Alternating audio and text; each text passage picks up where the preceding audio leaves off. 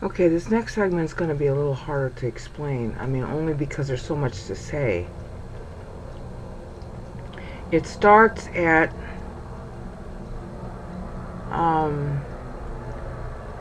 verse 36. Well, yeah. It starts at verse 36 and goes through verse 44. And if you were to go to, and it'll be in the video description, the Anonomenon site in Frank Forum, where he did the reparsing of the meter here, you'll find out that, well, I'm sorry, it starts at verse 36. Wait a minute, let me go find out.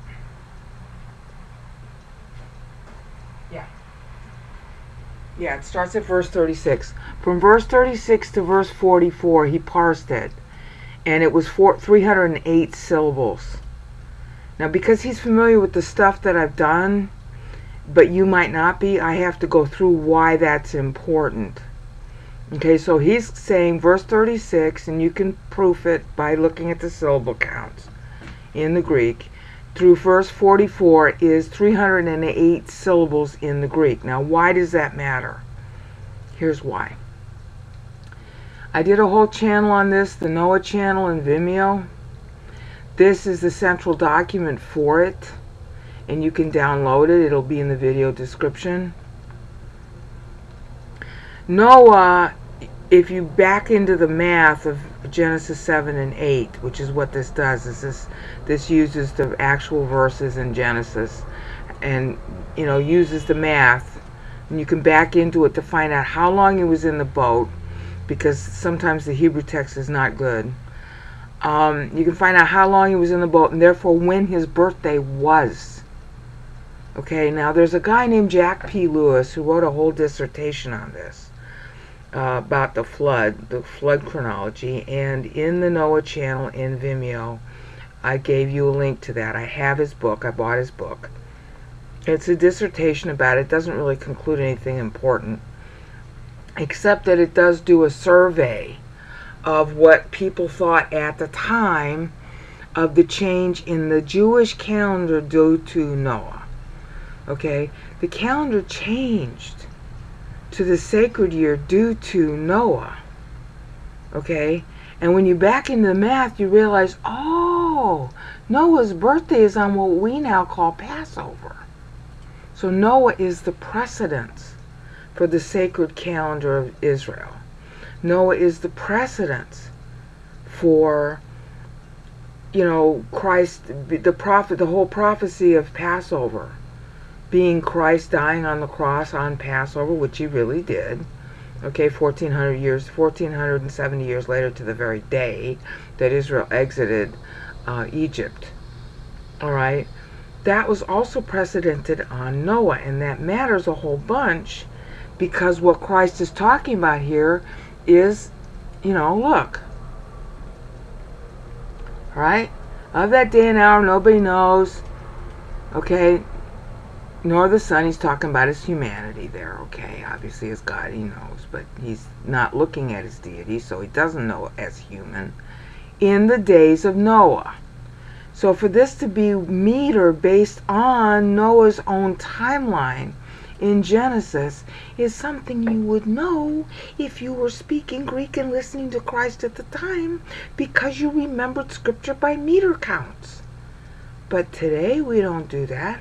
Today we are vile and we spit on Scripture every chance we get, and we're trying to give to Caesar what belongs to God. So we don't know Bible at all. So we don't understand the meter of this at all. The meter is based on the timing of Noah, that Christ is actually talking to his own people off the top of his head, knowing the meter of Noah himself, obviously, and expecting them to know it too. So what is that meter? Well, it's the whole chronology of Noah, okay? The whole chronology of Noah. Noah was born on what would become what would become Passover.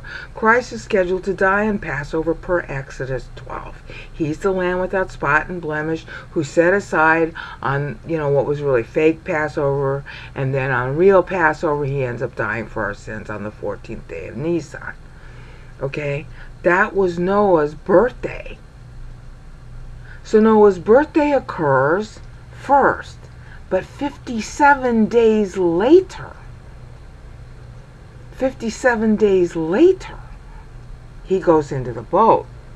So what that ends up meaning, and you have to download this to see it, Noah was in the boat. What's the problem here with the... Okay, what is the problem? There we go. Noah was in the boat 365 days, as you'd see if you downloaded this and you vetted all the verses and stuff. Okay, 57 days prior to that was his birthday. He's entering, in effect, on Pentecost. He's entering the boat. So he's in the boat until his next birthday, 308 days.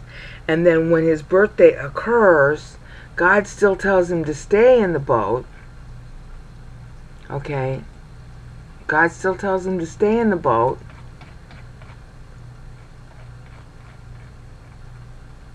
Okay, see, here's 308. That's his next birthday. But God tells him to keep on staying in the boat while the ground dries. And he leaves on the equivalent of Pentecost. So he goes into the boat on Pentecost, the equivalent of what will later be Pentecost, and he leaves the boat on the equivalent of Pentecost. Okay? But relative to his birthday when he entered, it's 308 days.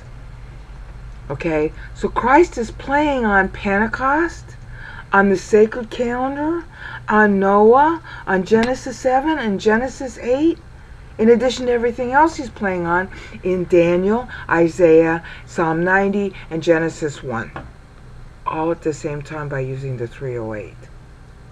Now Paul will do the same thing in Ephesians 1, 3 through 14. I've already done the videos on that in Vimeo. It's the GGS 11, Paul Meter GGS 11 channel. Of course, Christ is God, so he's that smart that he could just talk off the top of his head and make it equal to 308 by the time he gets to verse 44, which you see highlighted down here in blue.